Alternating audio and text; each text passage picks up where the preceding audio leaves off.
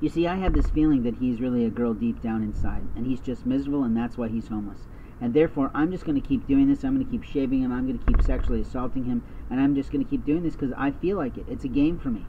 And if it works and if it doesn't matter, eventually he's going to die, and I don't care because he's not my wife, he's not my husband, he's not anything to me, and he's just a plaything.